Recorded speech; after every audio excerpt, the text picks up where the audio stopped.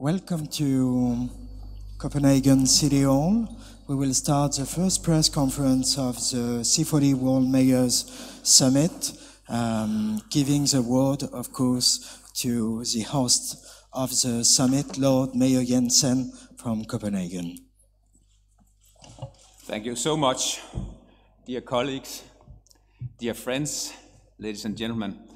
On behalf of the City of Copenhagen and C40, it is a very great pleasure that we today announce a new global commitment for C40, namely a global Green New Deal.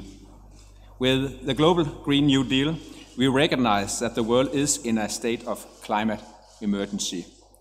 The science is clear, allowing global temperatures to increase more than 1.5 Celsius above pre-industrial levels, risk an environmental crisis on a global scale. As mayors, our primary responsibility is to protect the lives and livelihoods for our citizens. Climate change now represents the greatest threat to the security, public health, and prosperity, from rising sea levels that threaten coastal communities to once in 100 years heat waves or storms that now strike every 5 years. Cities around the world are on the front line of the global climate emergency.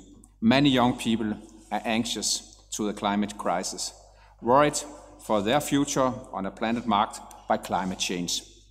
That is not fair. And as leaders, we have an obligation to listen and to act. Luckily, there is still time to act, but there isn't moment to wait. There isn't no more room for empty promises, no more delay, and no more running from responsibility. We need immediate, decisive, and collective actions, and I'm very happy that Copenhagen is hosting this C40 World Mayor Summit, and I'm very happy to see you all here, my colleagues here and my colleagues here. Cities are central to achieve the Paris Agreement goals, accounting for more than 80% of energy consumption and 75% of global greenhouse gas emissions. C40 has helped more than 100 cities to commit to carbon neutrality by 2050. Around the world, C40 cities are taking bold climate actions, leading the way towards a healthier and more sustainable future, while at the same time improving the well-being of their citizens. In Copenhagen, we want to be the first carbon-neutral capital city by 2025. It is ambitious, but we are already coming a long way. Carbon emissions are down more than 40% since 2005. But the goal for this summit is not only to discuss targets. We need to discuss real sustainable solutions to inspire each other to green and inclusive new ways. And of course, also to steal is legally to steal from each other when it comes to make good ideas and good solutions into your city. We are very happy to host this summit because we know that we can learn a lot from each other. And I'm sure if we join force and tackling climate change the right way, we will be able to reduce CO2 emissions, create jobs, and make our citizens more livable.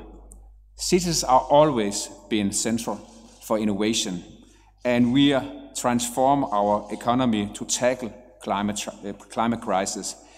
It is in cities we have the future for happening and also taking the first step also to reduce carbon emissions. Let us make a sustainable transformation. Let us make it inclusive transformation. Let's make it in a fast one. Thank you very much for joining us for this press conference. And now I will pass the floor to my very good colleague and leader of our C40 network and a great leader, Anna Hidalgo, the Mayor of Paris. The floor is yours. Thank you so much. Good evening.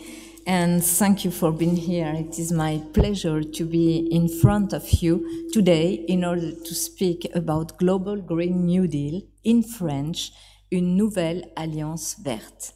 First, I would like to thank you, dear Frank, once again for hosting this summit in Copenhagen, a city that I am sure inspires all participants. This summit represents a landmark in our action in a context of climate emergency. It will give us a great opportunity to move forward on many subjects and show as C40 mayors that solutions do exist and are already implemented to reach the Paris Agreement. Climate emergency is not to demonstrate anymore. The IPCC is clear. We all know the consequences for our planet if we fail to maintain global warming below 1.5 degrees. What we also know is that the most vulnerable today are the ones suffering the most from the climate disaster. Committing to the planet is the social engagement in the sense that ecological and social issues are closely related. Despite what we already know, moving forward on this subject is not easy. I will even say it is a big fight. Because of lobbies and political games, I have been sometimes alone to lead this action in Paris, but backed by the C40 network, by you, dear Eric, Frank, and all my colleagues, mayors here, Fernando, by citizens of Paris, by scientists, by NGOs. That is why the ecological transition must be a collective project and an inclusive one. It should involve and benefit to all citizens. The ecological transition must enable the cities to think in a different way, their organization, their neighborhood, to offer a better quality of life to all citizens. This is how we can define the global Green New Deal, a different way to see the world, to redefine progress, achieving well-being for everyone and protecting our common resources. It supposes for us to change our paradigm. Our public policies related to climate change must be thought from a global vision by getting connected to all the other subjects of our municipalities. It should be at the source of job creation, helping minorities, supporting economic development, and making effective changes in personal behavior in the city. This is the ambition of the Green New Deal we are going to discuss in the coming days. It can be seen as a great opportunity to redefine a new economic, social, and ecological pact and gather all the stakeholders from business to association, from civil society to politics, in order to build the future of our cities. My dear friend, Eric Garcetti, and you and all my colleagues and Frank, has been defending this project in Los Angeles, in Copenhagen, in Lisbon, and in other cities. And all the C40's mayors are collectively sharing this objective. That is why it is with joy and emotion that I will leave the C40 chairmanship to Eric Garcetti during this summit, to whom I wish all the best by being sure he will succeed in this action. I'm proud and honored of having served this great organization thanks to all my colleagues of the C40 and Mark, especially for you, for the past 3 years. I know that he feels the same responsibility and that you, Eric, will lead our network and this Green New Deal, this Nouvelle Alliance Verte, with determination and even greater ambition. Thank you very much.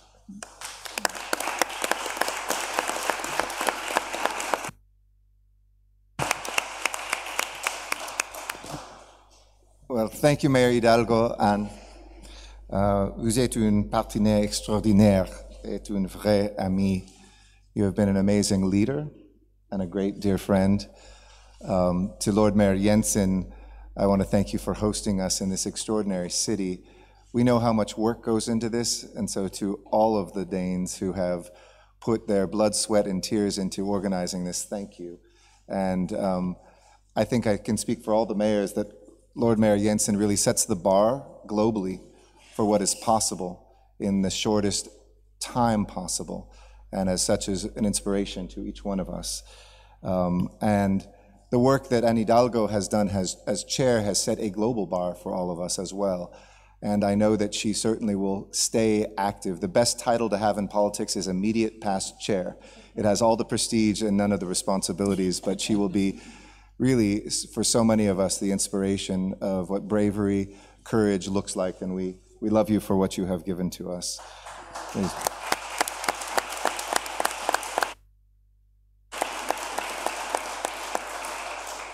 And to be here with Mayor Aki Sawyer, to be here with Jamie Margolin, to be here with Steve Cotton and Helen Clarkson, representing this alliance that is more than just mayors, but the cities and the people that live and breathe in them.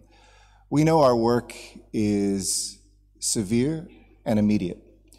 I am 48 years old, and during my lifetime, 71% of all fossil fuel emissions that have been released by human beings have been released. That's over 1 trillion tons of CO2. And as a result, as my brother and sister mayor said, we are in a climate emergency. We must be clear. It's an emergency unlike any that we have ever faced before, because what is at stake is nothing less than our survival and the survival of successive generations. This emergency demands that we act and that we come together. In Los Angeles, in my city, the City of Angels, we are working every day to try to embody that, to improve our air quality and build a cleaner, greener, more sustainable city. And it's in this spirit that in our city we released Los Angeles' Green New Deal, a new deal to push forward a zero-carbon electricity grid, to grow a zero-emission transportation network, and buildings that will also be zero-carbon, while expanding our recycling of wastewater and stop sending trash to landfills. While we did that, we are also looking and very excited to create thousands of good-paying middle-class jobs. And we're seeing a difference. In the United States of America, Los Angeles is now the #1 solar city, and we recently approved the largest solar and battery and electricity generation system in American history at less than the price of gas today. And in a single year, we reduced our emissions by 11% and reduced our unemployment by 14%. And since I've been mayor, we've created 35,000 green jobs in a city of 4 million people. That's nearly 1% of the population. And if Los Angeles is only 1% of the American population, put that in perspective, those 35,000 jobs are the equivalent of 60% of the remaining coal jobs left across America. So that we have proved that, far from being in conflict, that working on ecology and the economy go hand in hand. These two things are inextricably linked. In fact, we can build a more sustainable city at the same time that we protect workers and create new careers. As CEO of my city, I've learned that no matter what you do, no matter what we seek to achieve, we can't do that alone. We aren't just looking at our local problems inside the boundaries of our cities, and that's what makes C40 such an extraordinary network. It's why I'm here in Copenhagen with my fellow mayors from America. You might hear a lot of things about America and climate these days, but we represent, in this room, at least 3 of the 425 mayors, Republicans, Democrats, Independents, who have accepted the Paris Climate Accords and said, even if the White House is out, we are in.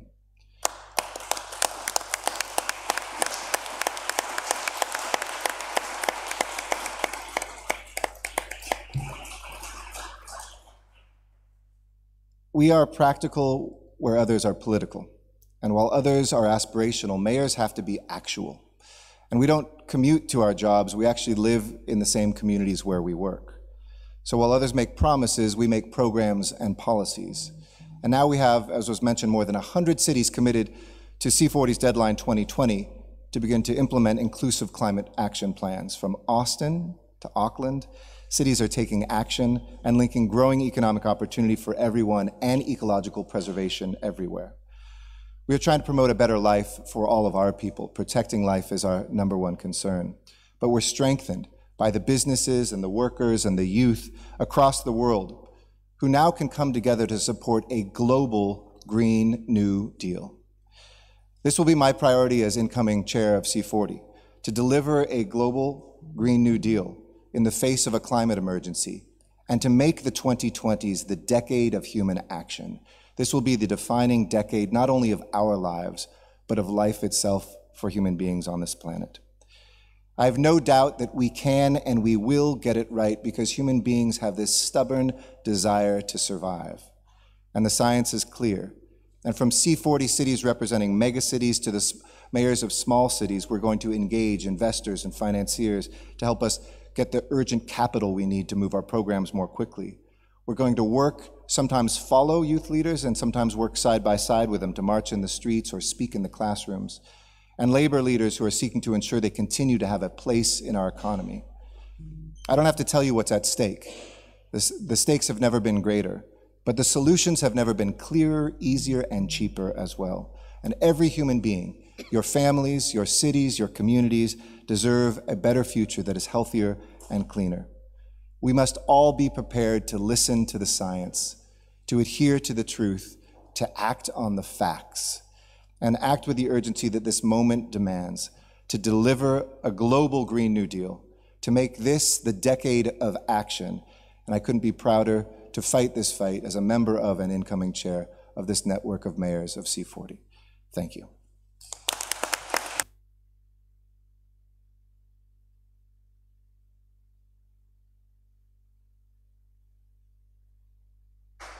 Thank you very much. And we are now going to give the floor to Steve Cotton, General Secretary of the International Transport Workers. Thank you. Good afternoon, everybody. It's an absolute pleasure to be sitting on such an illustrious panel. But the issue is such a serious political situation. And I'm here on behalf of the labour movement globally, and we're here because we want to support the leadership of the mayors. We recognise that this issue can be polarising across the whole of society and in the labour movement, but we believe the work of the C40 mayors is providing global leadership where it's missing in some of our national governments. And we want to be there alongside that conversation about how do we deal with the jobs that will be lost as we respond to the Paris MOU, but how do we make sure that working men and women are not scared or intimidated by the change? So for us, it's a privilege to be here, to have a conversation. Obviously, in my capacity as a transport workers leader, cities are critical. Their success economically depends on fast-moving transportation. The ability to have a constructive dialogue about the changing face of the workplace. And I would put the future of work alongside this very challenging climate situation. But if we want to be, as labour leaders, reflective of society, we have to acknowledge the powerful movement on the street. We have to recognise that our voices have to be inclusive of the vulnerable elements of society. We need to protect young people's opportunities to engage effectively. And we need to make sure that gender equality is included in these issues, because climate change does impact on some of the more challenged elements of our society. And I believe critically that we can find a collective way to respond to those challenges. We can fine-tune an agreement, hone it for each element to respond to what we need to do, which is to provide global leadership from the city position. So on behalf of the labour movement, it's our real privilege to be here. They've covered all the facts. Ours is an open engagement about how do we make a difference. Make no mistake, it's difficult in the labour side to respond to the changing face of jobs that may be lost. But if we do it with collaboration and integrity, I'm very confident that we can build a way that ensures our planet for the future generations. Thank you.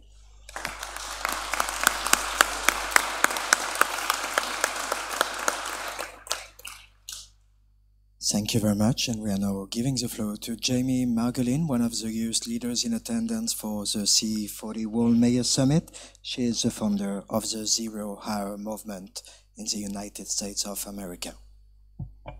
Hello, my name is Jamie Margolin. I am not a mayor or a head of state yet.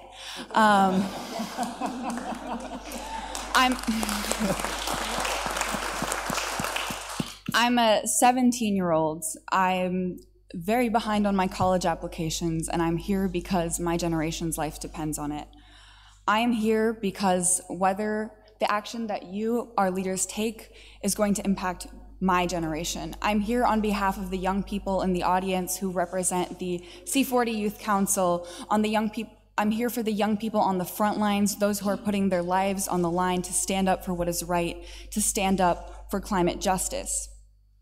I founded an organization called Zero Hour because this is 0 hour to act on the climate crisis. We have no more time, and I've been one of the leaders of the youth mobilizing for climate action.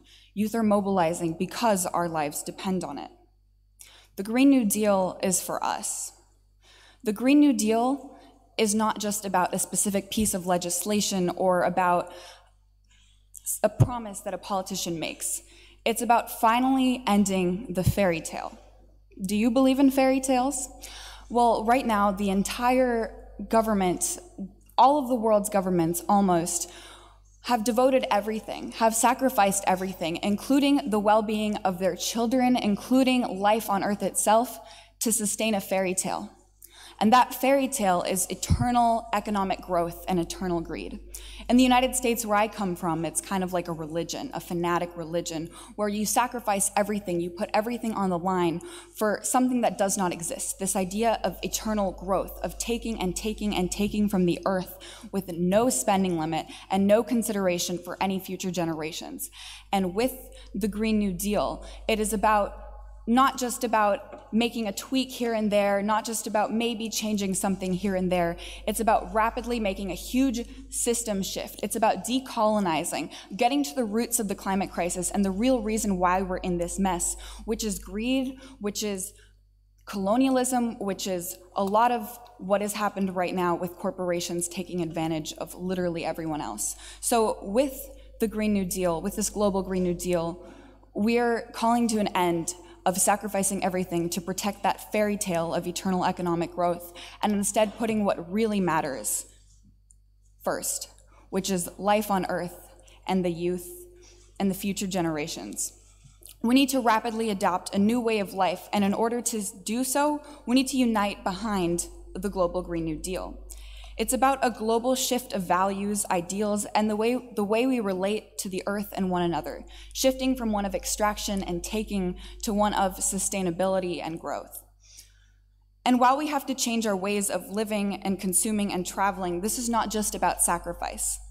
I believe the world we can build can really be something better. The future I believe we can create is equitable, sustainable, and has no place for high school seniors such as myself feeling as much fear and despair as I do for my future on a daily basis. I need you to understand the fear and despair that young people live with on a daily basis. We are constantly asked to plan for our future. Right now, I'm in the middle of college application hell, which means tons of questions of what are you going to do when you grow up? What do you want to be? What do you imagine for your future? And I'm sitting there trying to type something, trying to come up with something, but the reality is, if we do not take drastic action on the climate crisis now, nothing I plan is going to mean anything because we'll be too busy dodging climate disasters after climate disasters. That is why, with the mayors and people in power that I'm sitting next to, that's why they're taking action for my future. And we need leaders at all levels of government to get to work. By 2030, we will have known if we have created a political climate that will have allowed us to salvage life on Earth, or if we have acted too late. By then, we must be well down the path towards climate recovery, but this must start today. To give you an idea of how soon 2030 is, by then I still won't be old enough to run for the American presidency. I still won't be old enough. With the global Green New Deal, we are surpassing deniers. We are surpassing people who are stopping us from taking action. This isn't about everybody get on board. We're not going to wait for deniers to come around. We're not going to wait for governments and corporations to get around. The cities and people who are willing to take action are going to take action and adopt a Green New Deal now, and everyone else can catch up. People call my generation Generation Z, as if we are the last generation. Z is the last letter of the English alphabet, and right now on the current trajectory that we are on, it seems like our generation could be the last one to experience modern society as we know it. We certainly are the last generation to be able to at least semi-flourish within the fairy tale that we've been given, this fairy tale of greed and eternal economic growth and just taking from the planet. But after that, that fairy tale will no longer be able to be sustained. So that's why we've decided that we're not Generation Z. We refused to be the last letter of the alphabet. We are Generation GND, the generation of the Green New Deal. And all leaders have two choices. One, join us, adopt a Green New Deal in your community or your constituency, and take action to save your children's futures. Or you have a second option, get out.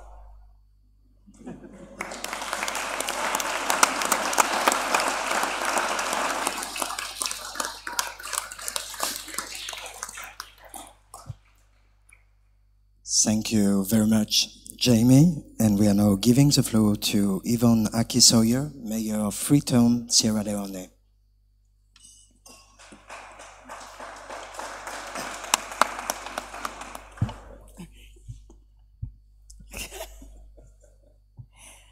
Thank you very much.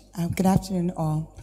I'm really honored to be here, given that I'm not a C40 mayor, at least not yet.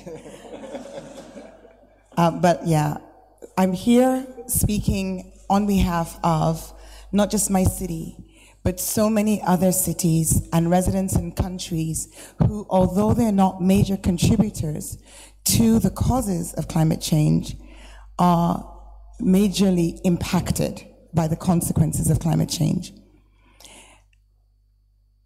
Right across the world, our television screens on a daily basis are now reinforcing what the science has said, that extremes of climate are happening, extreme weather conditions are being experienced, nowhere more severely than on the continent of Africa, where from a combination of droughts in the east to extreme floods in the west of the continent, daily the pressure, the impact, the consequences of climate change are resulting in more and more pressure on people's ability to live. Jamie, it's so good to hear that you're not going to be Generation Z. And for us, for where we're sitting, and as a mayor of a city with 1.2 million people who daily now face climate change and need to also put in place climate adaptation, we're also not prepared to just sit back. That is why I am so thrilled to have this opportunity to join progressive mayors, such as those in C40, to raise our voices and to say this is an emergency. This isn't something we can talk about later. This isn't something that can be dealt with at some other time. This is something which needs to be dealt with now. On the 14th of August, 2 years ago, 2017, in the space of about 12 hours, we had 81.3 millimeters of rain. It resulted in a landslide in which 1,000 people died in 5 minutes. I became mayor just over a year after that, just under a year after that, in May 2018. I became the mayor. I contested on a platform which was not about politics per se, because I didn't come from a political space. I came from a space of being deeply concerned about the environment in which we're living and the damage that's being done to it on a daily basis. So within my 1 year and 5 months of being mayor, the mayor of Austin just called me a baby mayor. I like that. Within my 1 year and 5 months of being mayor, we've introduced in the city of Freetown an ambitious program which has at its heart, our response to the challenges of climate change and the need for climate adaptation. It's called #TransformFreetown, and we are making tremendous progress simply because we have chosen to do this, looking at the data, bringing innovation, and most importantly, bringing in collaboration, having partnerships with the public sector, with the private sector, and of course, with the people. And in our Transform Freetown agenda, to date, we have been able to tackle the most serious contributions that we make, small as they might be on the global scale. We also have our own contribution to greenhouse gases. Those two being poor sanitation and poor transport, fossil fuel transport. With sanitation, we've set ourselves a target of moving from a situation where in my city, only 6% of liquid waste and 21% of solid waste was being collected. And what was collected was going into dump sites, which 2 dump sites, 30 and 40 years old respectively, literally belching methane. That was our contribution. We have brought into place an expansive program which goes end to end, from behavior change involving communities participating in the cleanest zone competition, through to improvements on collection, and most significantly, from the perspective of climate change, making sure that all our residents have access to waste collection services by putting in place an app called findmeinfreetown.com, which links users to service providers. And now we are converting one of those dump sites into an engineered landfill and closing down the other and reopening a new space, which will be a waste park as well as wastewater treatment and a landfill. And this is all about scale and relative. I heard Mayor Gussetti say they're moving away from landfills. It'd be good to have a landfill. It'd be good to have a landfill which is designed to be sustainable and builds in recycling, and which is 100 million light years away from just an open dump site. And in the area of transport, we have very significant challenges, shall I say, with the road network. So rather than try to deal with that and introduce what would be in many places an obvious when it comes to mass transit, a bus rapid transit system, we're actually going up and we're bringing in cable cars, which will move 6,000 people in an hour, removing from the streets the collection of old taxis and tuk-tuks and what we call pota-potas. They're the little minivans, none of which are probably younger than about 20 years old. And as you see them going along and you see the black smoke coming out, you know that our air pollution problem is just getting worse. So we're dealing with very challenging situations, but that's in terms of our contribution to reducing greenhouse gases. But as I mentioned, we're on the brunt. We're experiencing the consequences of the climate change which is happening because of what's going on in the rest of the world. And even though so many of these mayors and so many of you are doing such a great job in terms of trying to reduce the rate of the greenhouse emissions and ultimately to getting to zero carbon, for the immediate future, we still need to adapt because that climate change impact is still being felt. Just 8 weeks ago, on the 2nd of August, we had another extreme occurrence where in the space of 3 hours, we had 176 millimeters of rainfall. I was in the city. We actually had the Swiss Development Corporation as guests. And as we drove along, we just saw everything floating. That day, we saw firsthand why the work that we're doing is so important. We didn't lose 1,000 lives. on the 2nd of August this year. We lost 5, and those 5 still matter. But we also saw that the work that we've started to do with flood mitigation since I came into office made a tremendous difference. So the waters came, but the waters receded in a shorter space of time. That is why we're investing in stormwater drainage around the city. That is why we're replanting trees. And this last rainy season, we took baby steps. In the space of 6 weeks, we planted 23,000 trees. And we're committed next year to planting 1 million trees in Freetown. It's hashtag Transform Freetown, Freetown Tree Town.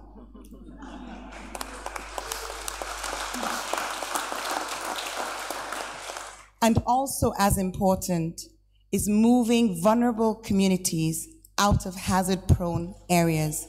The coastal erosion that we're seeing, the rising sea levels, all put people's lives at risk.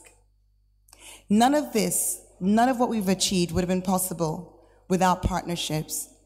And as the global Green New Deal is being put on the table and promoted by C40 cities, I'd like to say that in Freetown and in many other cities around the world, and particularly on our continent, we see the need for this because we need to divert resources away from the things that are destroying our planet towards those things: job creation, infrastructure, adaptive technologies that will enable those most affected and most vulnerable, who's not just their long-term futures, but actually their today and their absolute tomorrow is now at risk because of climate change.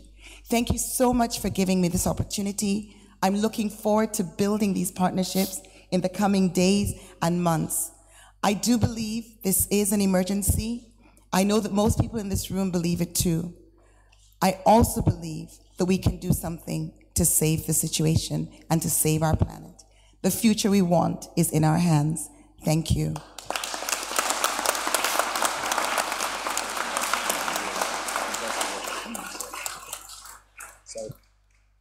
Thank you very much.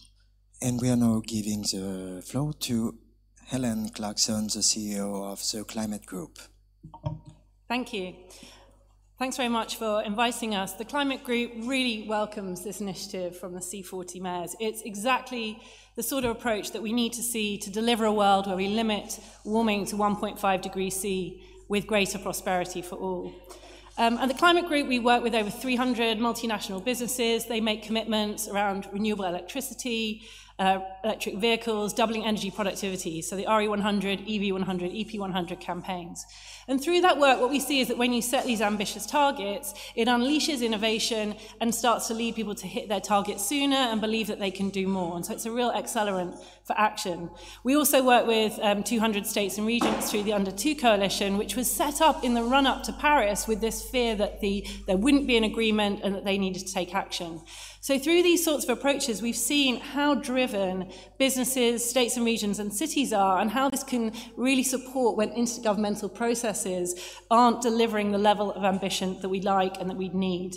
And so we all need to press forward together with this work, both to continue to deliver action, but also to show national governments that there is leadership in the real economy and support them to do more and go further.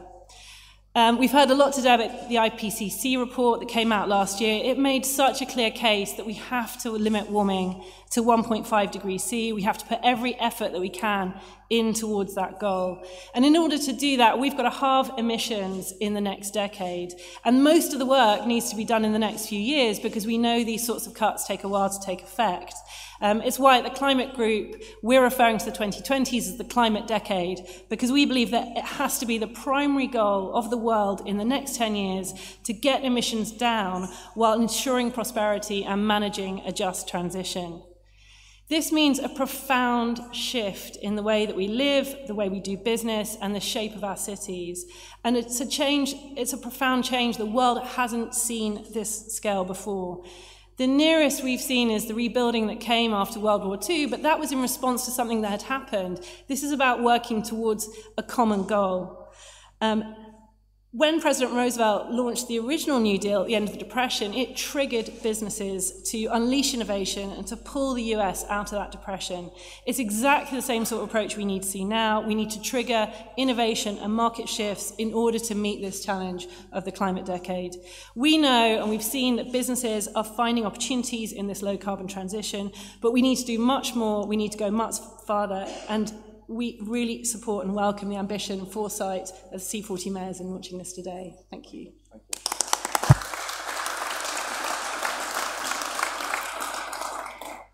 Thank you very much. We are running a little bit out of time, so we will take very quickly 2 quick Zen questions.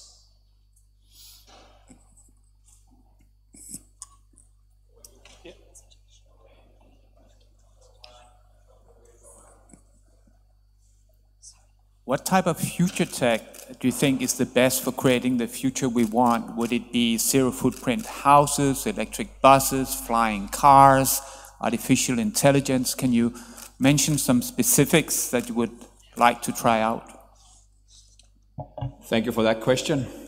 In Copenhagen, we know what works and what doesn't when it comes to transform your city to be green and reduce carbon emissions, because we have already cut down emissions with 40% since 2005. And that's because of our very efficient district heating system. 99% of all households in Copenhagen are linked to district heating. Now we also introduce a district cooling, where we can take the cold water from the harbor and distribute the cold in the pipes beside the district heating pipe. So we can reduce electricity for cooling down buildings and server rooms in the factories with 70%. We have bicycle lanes, 435 kilometers of bicycle lanes. We have a portfolio of many solutions, and we share them with our colleagues in other cities. So we know what works, we have the technology, we have the solutions, we just have to act for the young people also.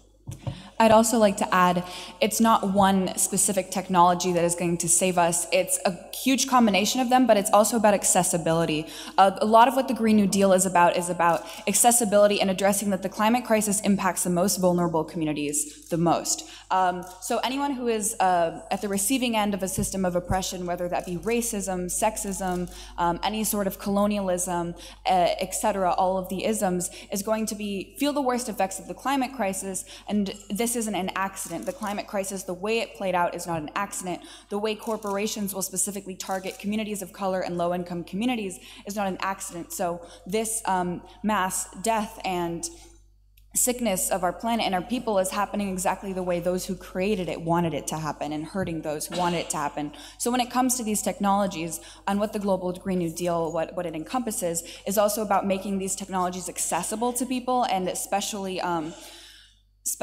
catering them towards different communities. There is no one-all overlaying solution or technology that is going to work for every community. It's about which technologies work for which communities, and how do we make sure that everyone has access to them, including the most vulnerable. Hi, here at Garcetti, you say that Mayo don't make promises, they make program. Frank Jensen, here in Copenhagen, you have cut emission very hardly by 42% in 10 years, and you have the objective to be neutral into 2025, right? A question for you, Anne Hidalgo. Do you share the same objective? Is it possible to be neutral in Paris in 2025, maybe? Same question for Eric Garcetti and for the Mayor of Freetown. Yes, of course. For me, Copenhagen is an example, because Copenhagen starts, for example, in the mobility with the target about bicycle in 1919. We start a few years ago in Paris, but today this example, it's very interesting for us, because the work of Copenhagen is very useful for me, and we can accelerate our solutions. When you have many examples in another cities and you can share the solution, you can accelerate. And for me, yes, it's possible. You know, when we work in Paris, in France, about air pollution, when we work about energy, about waste, about circular economy, we bring all the example of another city in all continents, you know, and we can accelerate because the solutions are here. You need to make the translation because our context, the context of our cities are very different. But if you say that it's very efficient in this city, you know that you can do the same in your city and accelerate the story. And maybe in your previous question, I think it's not just about technology. We need technology, and the new technologies, the green technology help us, but we need commitment. We need commitment with citizens. It's very, very important. And we need commitment with journalists, and we need commitment with entrepreneurs. We need commitment. That is this new Green New Deal, this in French, this Nouvelle Alliance Verte. I'd also like to challenge the idea of the question of whether something is possible, because coming from my generation as a young person inheriting this problem but not actually having any of the political power or physical ability to be in these positions of power to actually reverse it. I've had lots of conversations with politicians where young people will be challenging politicians and saying, please, can you do this for our lives, for our futures? We literally don't have time. And their response is, well, it isn't possible by this deadline. It isn't possible. And it's like a slap in the face, because it's not a matter of whether you think something is possible. We don't get to decide these things. There's the scientific limit of what the carbon levels that we have to get down to by a certain time in order to survive. And that survival is of my generation. And a leader cannot look their kid in the eye and say, well, I don't know, it's just not possible. We have to be willing to do what we previously considered impossible. We have to be willing to set these impossible standards for ourselves in order to solve this issue. And because what's politically possible, I mean, technically, we haven't even invented the politics that will be able to transition our society into this entire new world. People would, with this massive climate crisis, a lot of the solutions and a lot of the shifts that have to happen are going to be perceived as impossible. And only looking back on it will we say, like, wow, we did that. But what has to happen is literally our leaders need to do absolutely anything they can in order to be able to look their children in the eye and say, I did absolutely everything I could for you. I'd say absolutely anything is possible, and it has to be. I'd say also for the leaders sitting next to me, a lot of people are wondering, you know, how do you know if it's enough? The action that you're taking is enough. How do you know what's the measurement? And I have an easy test or way of measuring if you know what you are doing about the climate crisis is enough. If you can look your child in the eye and say, honey, I did literally absolutely everything I could for you. There is no stone I left unturned. There is absolutely, I have exhausted every option, every last brain cell, every last part of my being in order to solve this crisis, then you're doing enough. If you can't say that, if you can't look them in the eye and say there is nothing I haven't tried, then it's not enough. So survival has to be possible, and the solutions for that have to be possible or made possible if they seem impossible. Thank you very much. We are going to give the last words to the new C40 chair, Mayor Eric Garcetti, before having a picture for the opportunity. I'm going to cede my time to free time. No, but I'm going to give it back to him. It was just so that we could answer your question from all of the cities. And for us, I would say that carbon neutral by 2025 is simply not going to be possible. But we're committing to 2030. And that's because we're starting from a very low base. But we're on the trajectory, and by God's grace, we'll get there. Yes, so I'll answer the question, I guess conclude. Copenhagen will be the bar. I meant that. So the simple answer is no, by 2025. But to build on what Jamie was saying, here's my advice to every political leader around the world, is to every year make the most aggressive estimate that you can for carbon neutrality, with the caveat to look that child or that activist or that business leader or that labor leader or resident in the eye and say, and next year, I will look at that and see if I can reduce that further. Because things are changing so quickly. What I said was unimaginable. What is possible? It wasn't possible to get solar power for less than gas just a couple of years ago, maybe even last year. And now it is in California. It wasn't possible to think about an entire fleet of buses being electric, and now in Shenzhen, China, they are 100% electric. So what we think is possible changes so quickly. We need to make a commitment not just to a date, but we have to make commitments to bringing that date as close to us as we can every moment we see a new technology, a new will, a new incarnation. And to anybody who thinks this is going to be expensive, of course it is, but it's much more expensive to wait. It's much more expensive to not make these investments. In the United States of America, we've spent in the last 2 years in our country as much as we spent in the previous 27 years just for the effects of climate extremism. Students in Houston couldn't even go out to protest for the climate strike because of the 6th once-in-a-lifetime rain event. These are happening so quickly. So no, we won't get there by 2025, but we're going to, unless next year I can come to you and say, yes, we will. But right now, looking you in the eye, I can't. Just to conclude, I want to thank again Mayor Jensen for hosting us in this extraordinary setting. I hope for all of us who have not, yes, round of applause. I thank Mayors Adler and Caldwell as well, my American colleagues who are here, and all the mayors who have joined us. And again, praise, and we'll be saying this all week long, but Mayor Hidalgo's courage and leadership. For all of us right now, we know that this is indeed 0 hour. We know this is the moment to act, and we know this will be the decade to make or break this earth. But I know a lot of times we talk about these things and we leave feeling like it's stormy weather out there.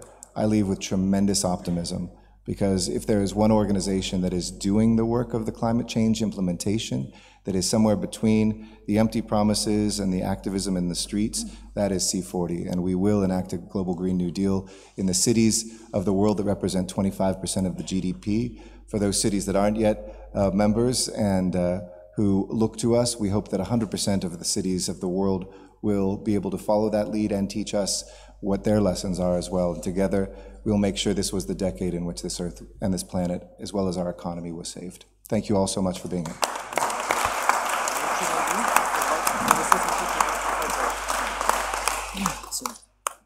So we are now going to organize a photo, and we are inviting all the city officials to join on stage.